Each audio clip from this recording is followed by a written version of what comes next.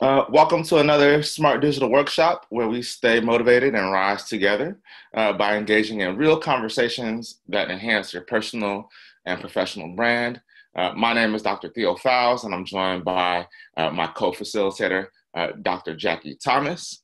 In this episode, we're going to be discussing trends around mental health on college campuses and the career paths of various kinds of helping professionals in higher ed and the collegiate space as well. Our guests today are Dr. Eden Agonifer and Kendra Archer. Dr. Agonifer has experience working in community mental health, integrated medical centers, school-based counseling, and university counseling centers. Kendra Archer received her Master's of Social Work at Smith College School for Social Work, and her interests lie around crisis intervention, cultural competence, and the list goes on and on. So we have an amazing group of folks to talk to today. So let's go ahead and get started with some questions. All right, let's pull these up. So the first question that we always like to have our guests answer is one, a little bit about yourself. So feel free to introduce yourself. And the question that you'll answer first is describe the pathway to the role that you currently have. And then describe what the typical route to this profession or this field is. So Dr. Agonifer, let's start with you, and then we'll pass it on to Kendra. All right, sounds good. So again, my name is Dr. Eden Agonifer. I am a clinical psychologist at USC, counseling mental health psychologist. So a little bit about my pathway to this current role. Typically after undergrad, it requires anywhere from 4 to 6 years to get a doctoral degree in psychology. For me, it was a 5-year journey. So I went to grad school and earned 2 master's degrees, one in clinical psychology, one in intercultural studies, and also a doctoral degree in clinical psychology. So during my graduate studies, there was a lot of clinical work, research, and then which ultimately led to me getting licensed and then getting a full-time job as a psychologist. And so that's sort of been my journey. As far as my background, as stated in my bio, I've done work in community mental health, in clinical settings or medical settings, school-based counseling, and then ultimately I ended up in college counseling centers around 3 years ago. So for now, this is my home. And so it's been a really nice journey. So I was at USC in 2017 as a psychology intern. Left to go complete my postdoctoral fellowship at Occidental College and just returned this September. So I'm somewhat new to campus. I'm also not. And so that's sort of been my journey. And as far as my multicultural coordinator role, just like Kendra, these topics are very personal and dear to us. And so and the work that we do is something that we truly try to emphasize in the systems that we belong in. So I applied for the role and got the multicultural coordinator role. So basically what I do with that is trying to train and educate staff, primarily in-house, but sometimes outside of the counseling center, around issues of diversity and cultural competency. And so that's sort of what I'll do. As far as the typical route for everyone, it's 4 to 6 years of grad school, clinical trainings year after year, research and dissertation, as you all know. And then from there, it's getting licensed and getting a job in various settings. So college counseling is an area that people can be in, but there are also other areas. So I am relatively new to college mental health. I've been at USC for a little bit over a year, but prior to that, I've been in the social work field for a little bit over a decade now. I am a licensed clinical social worker, and typically the pathway to that career involves a 4-year undergraduate degree. So that, fundamentally can be pretty much in anything in terms of my my undergraduate degree was in Africana Studies and Education.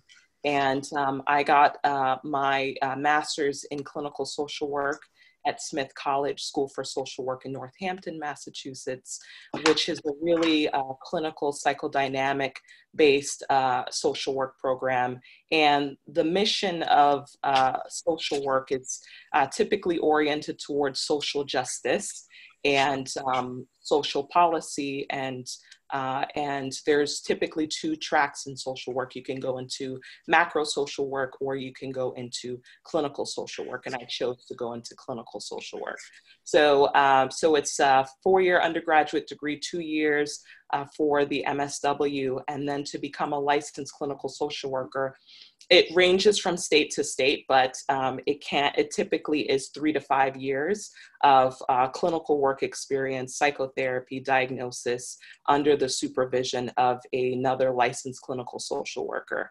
So after you've done the clinical experience, which ranges from 2,000 to 3,000 hours of clinical work in the field, you've had supervision, you're eligible to sit for an exam, and passing that exam, and then you get your licensure, and you're eligible to open a private practice, and it opens up a lot more job opportunities in terms of being able to supervise and being able to conduct therapy independently. So I did all of that work on the East Coast in New York, where I'm from. I did a lot of community-based clinical social work. I've worked in pediatric clinics, psychiatric hospitals, foster care, and I've done work in homeless shelters, doing both clinical social work and also case management. I chose college mental health because in the field, at my last position, I saw a lot of Black and Latinx youth coming into our clinic, reporting that it was really difficult for them to access mental health services on their respective college campuses. So I recognized that there was a need in this field, and I had always been interested in working in college mental health. So it's been a journey, and at USC, I'm currently on the crisis leadership team, and so I take walk-ins that come into the clinic. I also run a Women of Color support group, which has been growing recently, and we have women from undergraduate, graduate backgrounds, offering support and, to other women. And so it's been an incredible journey. Awesome. Yeah. Kendra, we'll continue with you for a second, just in terms of our next question, which is, what professional organizations would you suggest to be a part of within this field, and why, right? Well, we have lots of folks interested in the field, and how can they get connected professionally?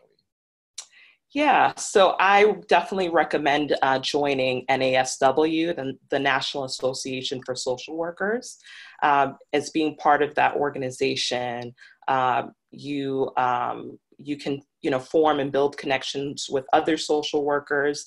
If you're working towards your clinical licensure, it's a good way of networking and finding a supervisor. Not all clinical settings have qualified social workers to provide licensure. So it's a great way of networking, getting access to literature that's relevant in the field, and getting insurance, malpractice insurance. And I also, for Black social workers, there's the National Association for Black Social Workers, which I also recommend being part of as well. So it's definitely important to network and to talk to other clinicians and social workers in the field. And those are great ways of opening up your professional networks. And Dr. Oganefer, how about you? All right, so I would definitely say the American Psychological Association, which is a big national organization that has various chapters. So of course, based on interest areas, you can join that. Tends to be pretty pricey, but it's cheaper for students, of course. There's also the California version. It's called California Psychological Association, and they also have a Los Angeles chapter. So I'll recommend that. So the last one I'll recommend for sure is the the Association of Black Psychologists, or ABPSI. I really believe this is a good home for Black therapists or Black psychologists, just to be able to talk about the role of culture, the work we do, and just to brainstorm and be creative together. So that's another one I would definitely recommend. Perfect, perfect, perfect. Let's see. I always like to ask this question. Dr. Gonnifer, we'll start with you on this question. What advice would you give yourself if you were entering this field today, right? Sometimes we think about, what would we tell our old self? So if you were giving advice to someone entering the field today, what advice would you give them? That's a very good question.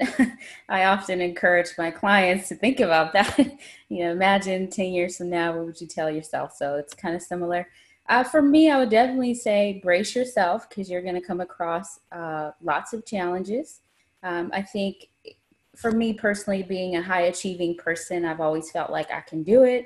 Whatever I put my mind to, I can achieve. And I definitely believe that's true.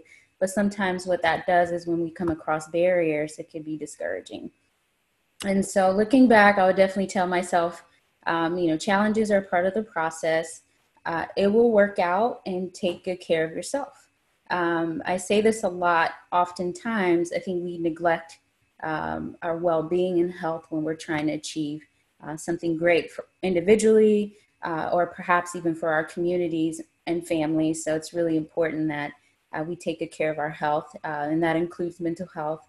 And so I'll definitely tell myself, practice holistic self-care, which I'll talk about later today. But that's what I would definitely tell myself. And Kendra, your words of advice.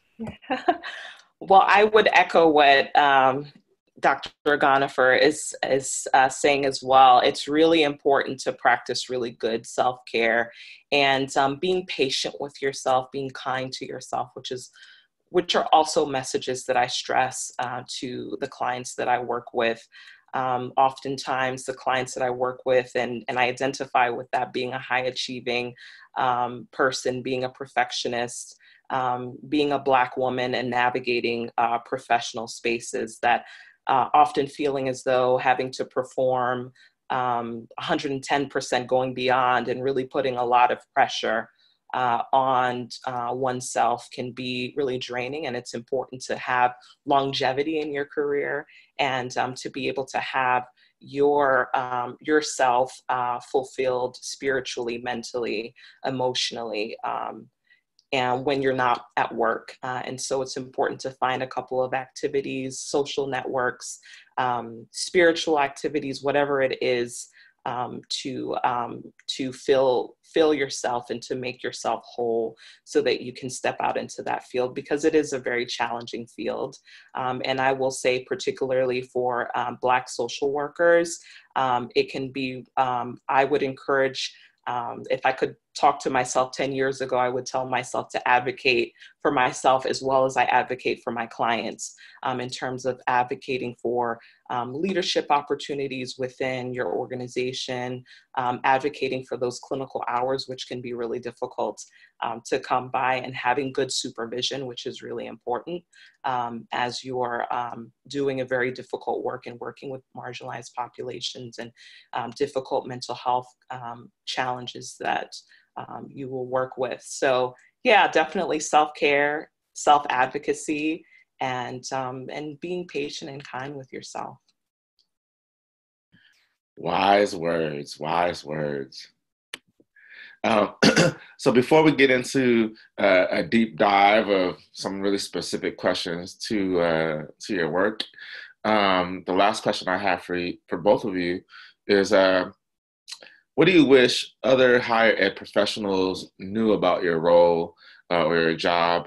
And how do you think these professionals can collaborate with you better? Let's start with Kendra on this one.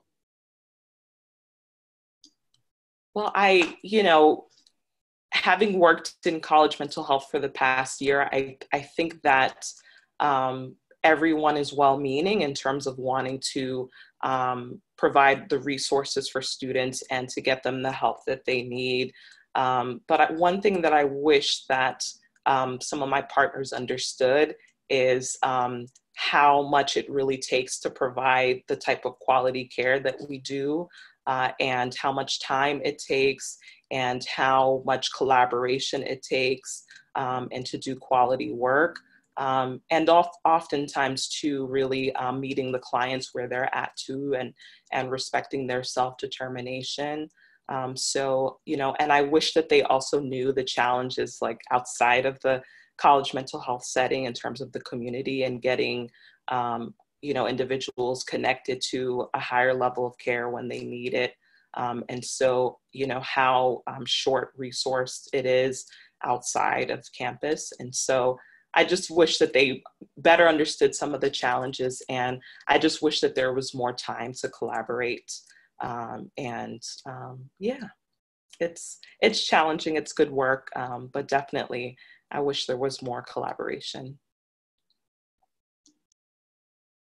And we'll pass it over to you, Dr. Agonifer. All right, so I echo the same thing. Kendra and I, as you know, we work together.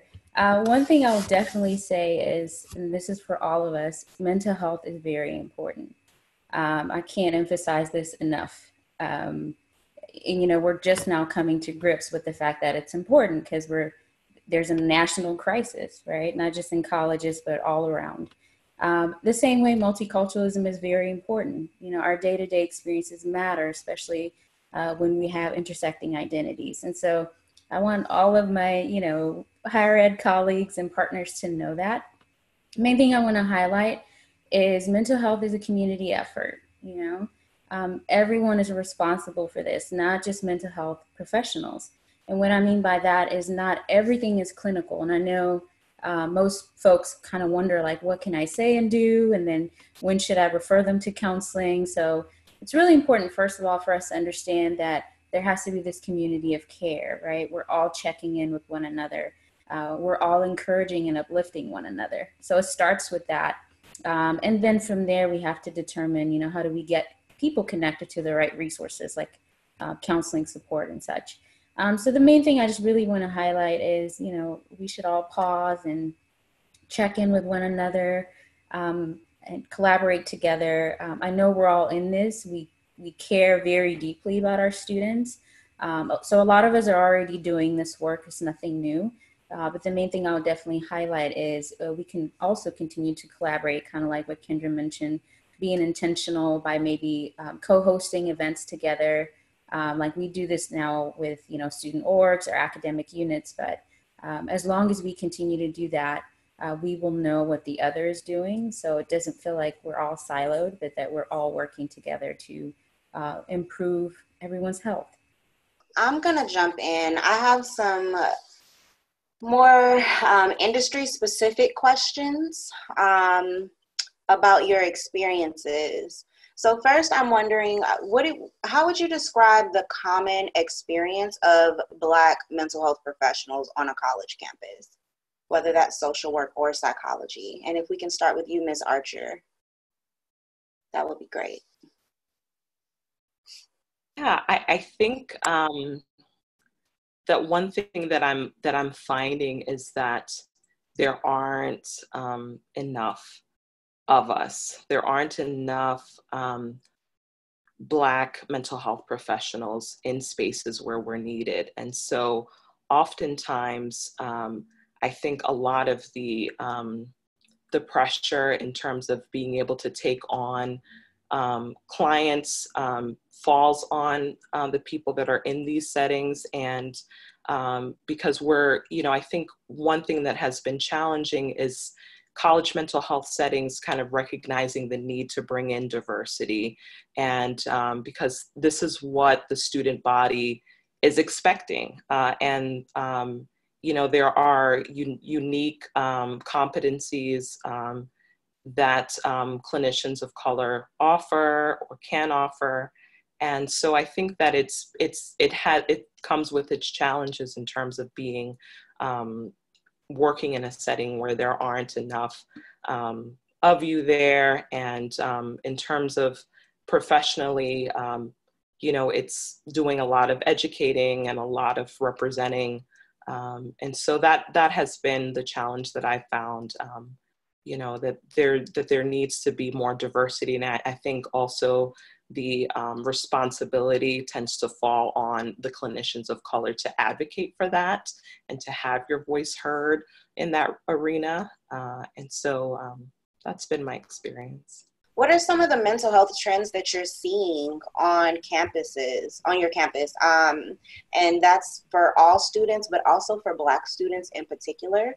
And how is that affecting your work? And if we can start with you, Dr. Agonifer. Okay. So in general, the trends tend to be a lot of students are lonely, or they're feeling lonely in this particular time of their life. Because as you know, it's the developmental stage where they're trying to understand relationships and love and all these things. So most students tend to feel lonely and isolated, and USC in and of itself presents a unique challenge for all students. There's sadness, there's overwhelming stress and anxiety that is sometimes related to academic functioning, but sometimes it's also related to family. There are financial concerns. As you know, at least at USC, it's a very expensive school to go to. But increasingly, we're seeing that a lot of students are stressed and trying to figure out how to pay for college. There are identity-related issues that come up during this stage.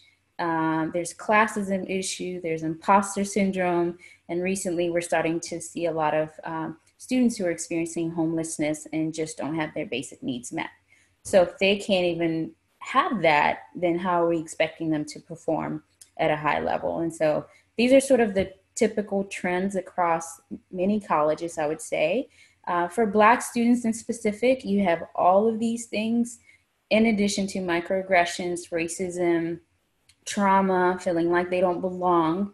The imposter syndrome is always there. And so again, the experience of inequity on an ongoing basis day to day, not just in college, but outside of college. So it tends to be very challenging. And so again, with that, at least what I see is that when students can have a space on campus where they feel safe, where they feel heard, it's important. So that's why I really appreciate CVCSA and the other cultural centers, because at least there's a space on campus where students feel like they belong and that they matter. And so I think community support could really be helpful in some of these things.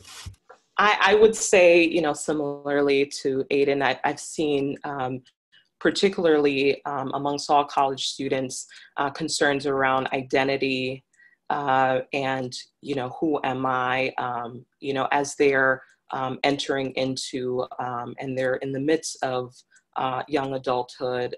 Who am I outside of my family context, outside of my community context? They're developing a sense of themselves. They're figuring out, their racial identity. They're figuring out their gender identity, and a lot of a spectrum of different identity issues. In terms of mental health diagnoses, we're seeing a lot of anxiety. Students are coming in with panic attacks, a lot of academic related stress, and they're having a difficult time really coping with the pressures of being in an academic setting. And for a lot of these students, particularly students at USC, these are students who had been used to being high achieving in their high school settings. And so for the first time, they're in a setting of a lot of very talented students, and they're trying to figure themselves out in the midst of that. And so, we see anxiety, we see depression, we're seeing rising rates of suicidality on college campuses.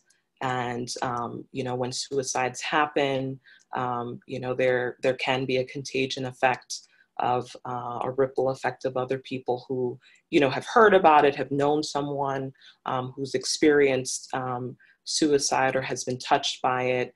And we see eating disorders.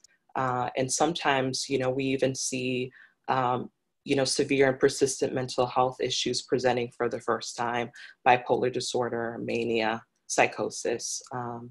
And, that was one of the things that surprised me when I, started at USC about a year ago, how how often that can come up with students. So in addition to students of color, like Aiden said, we're thinking about all of these mental health issues in addition to marginalization, microaggressions, and really imposter syndrome, feeling alone, feeling like they don't belong, really searching for a community and searching for mentorship. You know, we live in a day and age with social media. And so I think that has an impact on, you know, our students feeling comfortable socially and, you know, having the experience of being able to navigate, you know, starting conversations with people. And so, you know, I think that that's something that has also been presenting. And so in terms of for students of color, it's really important for them to have mentors and people that they can turn to, that can normalize their experience, that can point them in the direction of, you know, here's this, you know, professor that you can talk to about this career that you've been thinking about. Here's this internship opportunity that would be really helpful. So, you know, that it tends to be really important and something that students of color can struggle with in terms of finding that support and community on campus. Awesome, thank you. Yeah. So my next question, I'm wondering if you have noticed any mental health trends or struggles that Black alumni or Black professionals have been experiencing, because just because someone has finished their degrees doesn't mean they're magically well, right? So I'm wondering if you are seeing anything with the Black staff that you're encountering on campus, other Black people in your circles, and just maybe even the Black alumni that come back to USC. And if we can start with you, Ms. Archer. I think one thing that has come up a lot with the clients that I've seen, primarily with the graduate students, is having, I've met with, you know, so many students that have struggled with, you know, finding support within their departments, finding good mentorship. The relationship with an advisor can be really important in terms of making or breaking a student's career, and being able to finish a dissertation or a thesis or finishing their research. And so I've encountered students who report that they experience microaggressions, that there's a lot of barriers, that they have really struggled with. They tend to advocate for themselves, but in terms of finding allies, it has been challenging. And so, you know, in terms of that, it tends to be really helpful to, from a clinical perspective, to also work with clients around ways that they can connect with other departments on campus that can be helpful, ways that they can work on self-advocacy, and because it you know, for graduate students, particularly Black graduate students, I hear a lot about really struggling to form connections within their departments and having support, adequate support. Thank you. And Dr. Agonifer, do you have any thoughts on that question? I mean, I would say probably a lot of the challenges that Black alumni or faculty and staff have faced in the past, certainly some things they still face with or deal with, right? That includes work stressors, just general life stress, health-related, financial. And so we carry these things with us year after year and season after season, I think, for the most part. But I'll definitely say I think if staff happen to be in a department or an academic unit where it's only one or two Black staff, that can create some sense of isolation, right? Again, not having the support, and just in general, having to deal with the microaggressions that come with being a Black individual. And so, yeah, my guess is they probably still experience some of these things, but the older you get or the more resources you have, you're sort of able to cope with them differently. than, let's say, when someone is young, that's someone that's 18 or 19. And so, yeah, and I think these things could definitely take a toll on a person's mental health and physical health. And so that's when typically people speak up. A lot of times otherwise, there's not a lot of conversation around what it means to be Black and to navigate different spaces. Thank you. And my last question is, how do you practice self-care, and how do you balance your roles and your responsibilities? I know often as mental health professionals, people think that you have all the answers and you're doing all the things, and that may or may not be true, but where are you in your self-care and life-work balance journeys? And if we could start with you, Dr. Agonifer. So as I stated earlier, I'm a huge advocate of self-care. That's something personal and also professional. And so I feel like every student I come across, whether it's in clinical setting or not, I talk to them about the importance of approaching self-care or health from a holistic perspective. And some of that is really looking at 6 dimensions of self-care. So there's the physical, psychological, emotional, spiritual, Kendra highlighted that earlier, social, and then academic or professional. So each of these areas really need to be tended to. And oftentimes as professionals, we may just focus so much on the professional piece and may neglect the physical self-care part or the psychological, emotional. And so it's a constant effort to balance things out. Season after season, depending on what kind of demands we have. And so for me, again, I really try to highlight this with clients and students. So in doing that, I have to practice what I preach. So making sure that I take the time out to do that. So what that looks like for me is I really try to leave work at work. So once I clock out, at 6:30, 7 o'clock, I don't go home trying to do notes or to really keep thinking about a client or a case. It's just knowing that some things need to be left at work when they need to, unless there's a need for me to follow up on something. I try to remain active, exercise. I try to go to the gym 3 to 4 days a week. I seek support from my spiritual community, hang out with friends. The biggest thing for me in this season of life has been embracing challenge. Knowing, what kind of change need to occur. Not only that, what's within my control, what's not. I think there's wisdom in knowing what can I change, and then what are those things that I can still advocate, but kind of leave for the sake of having sanity. And so that's an ongoing effort in trying to understand what's my demand and what resources do I have to tackle those demands. And so balance is key, is what I would say. And Ms. Archer, your self-care and your balance. Yeah, I really appreciate what Dr. Agonifer had to say about the different dimensions of self-care, because I feel like oftentimes we neglect the spiritual aspect of it, and other areas outside of our work life. And so I think it's really important to have really good work-life balance.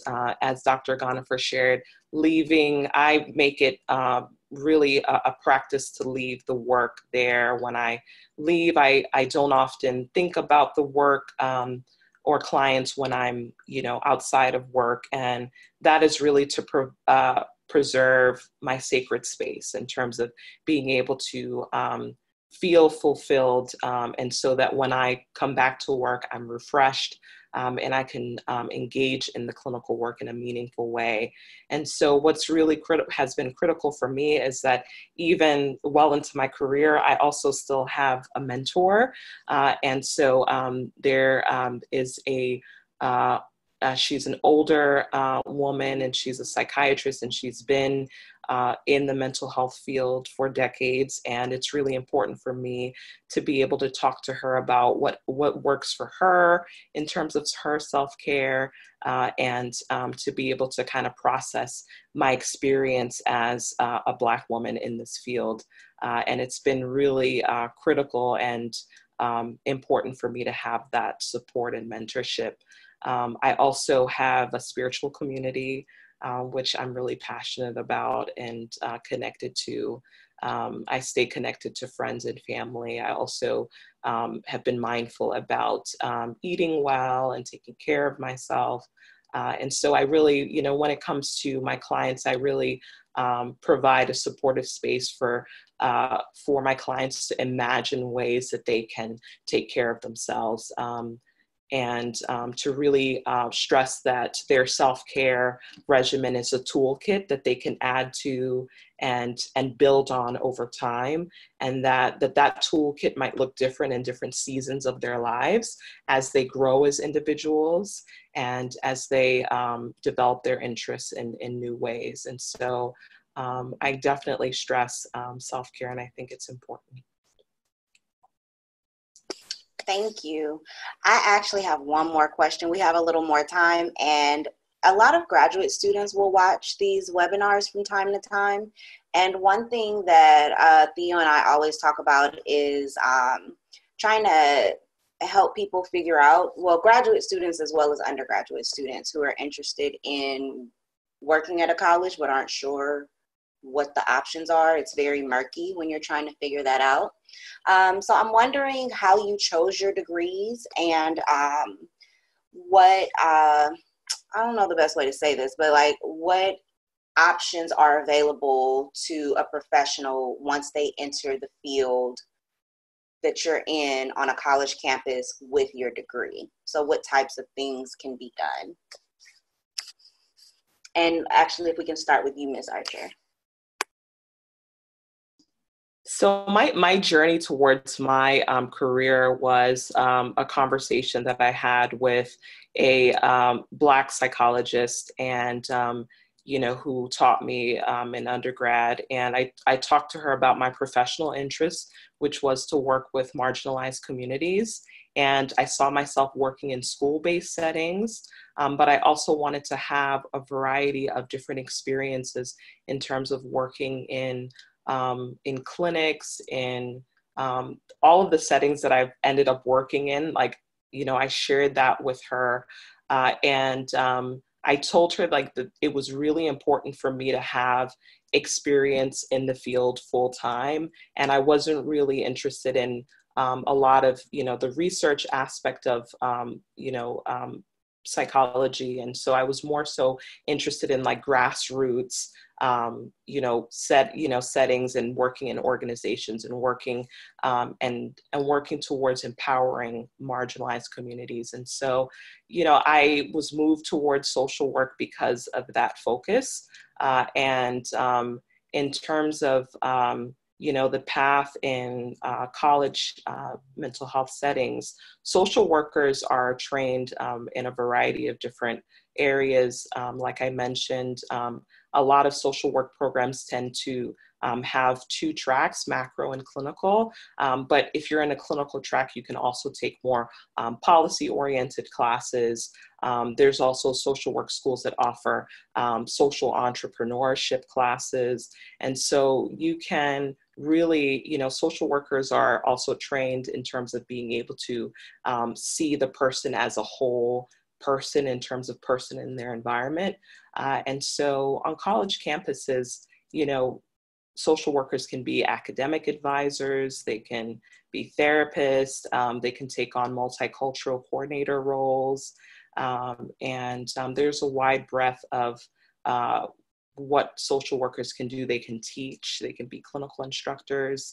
As part of clinical social work programs, there's a field work component of it. And so you can be a supervisor, you can work within social work programs to be a coordinator of field work. So going out and looking for and building connections in the community, building connections with agencies to create internship opportunities for other social workers pursuing their graduate degrees. And so there's a wide breadth of different opportunities. Social workers can do anything. And it's about you blazing your own path, making connections, finding what interests you, and the sky's the limit.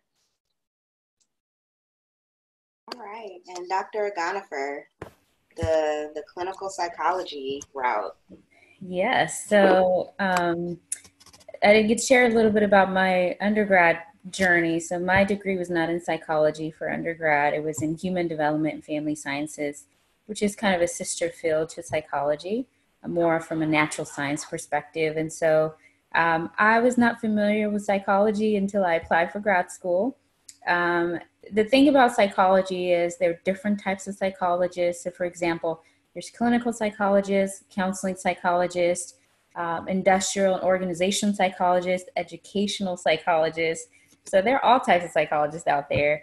And there are different tracks that are required or different years of completion. And so for me, I chose the clinical, very much like Kendra.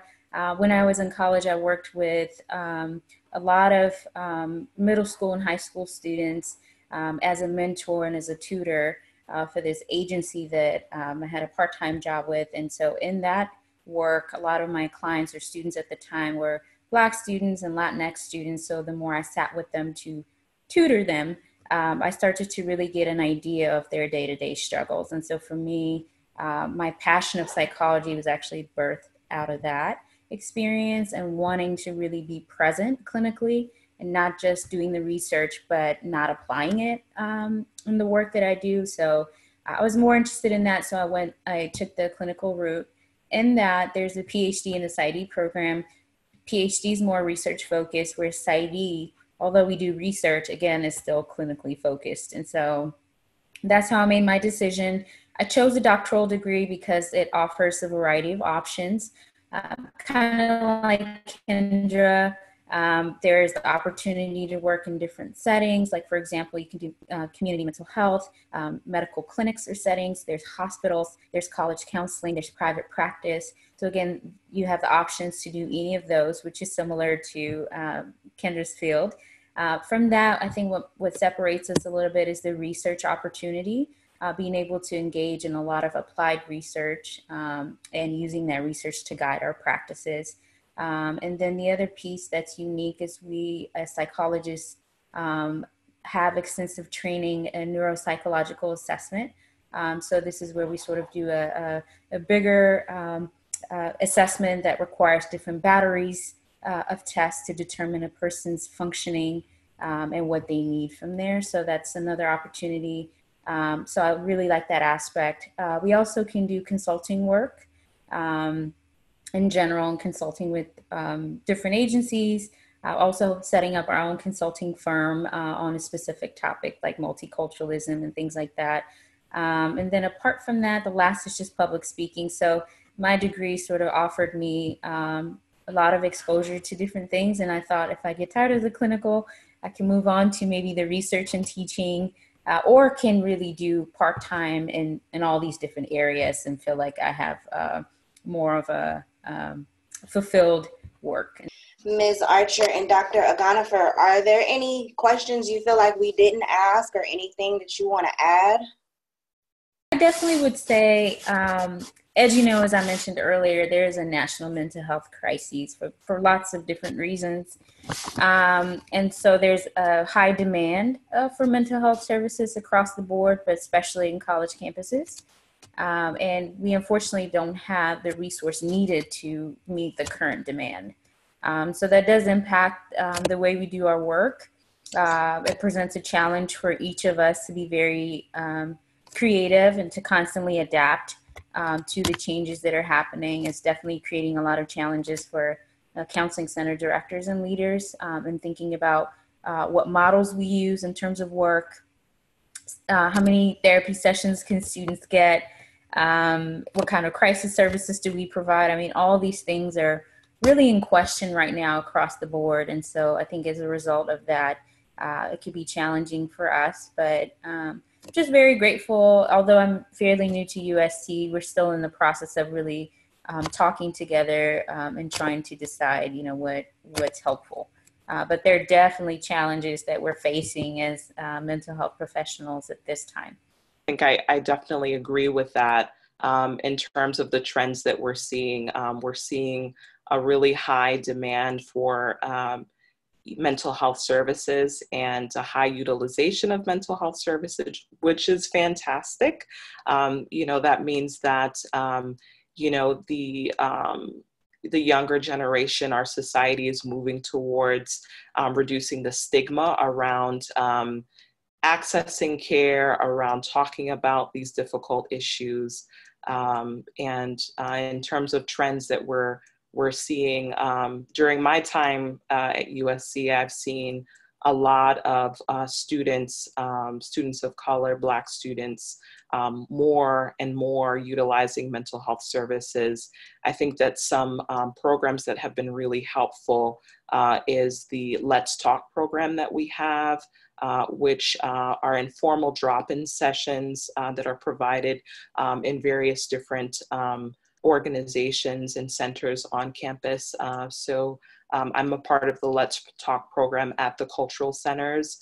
And so that's a great way to kind of get the word out and to give people a little bit of an experience of what it's like talking to a mental health counselor and what are the types of concerns to talk about, and really working towards destigmatizing mental health issues. So, definitely the challenge is that along with the growing trend in higher utilization of services is, like Dr. Agonifer said, college campus centers, counseling centers are moving towards having to adjust their models and figure out how to better provide services and how to expand and become more efficient with service delivery.